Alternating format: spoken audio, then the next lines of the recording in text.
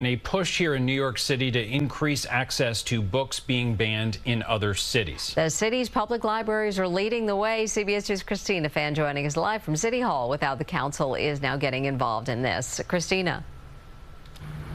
Mary and Doug, good morning. As book ban attempts increase nationwide, New York City public libraries are working to fight against that censorship. And today, City Council will be holding a hearing focusing on their efforts.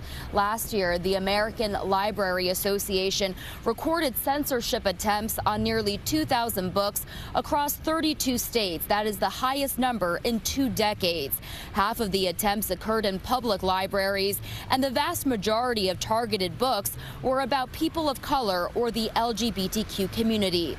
While there are no banned books in New York, public library systems here have been running programs that make banned materials more accessible to others.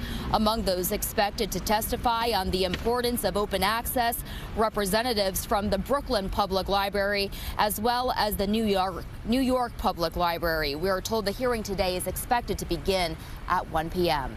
Reporting live from City Hall, Christina Fan, CBS 2 News. All right, Christina, thanks so much.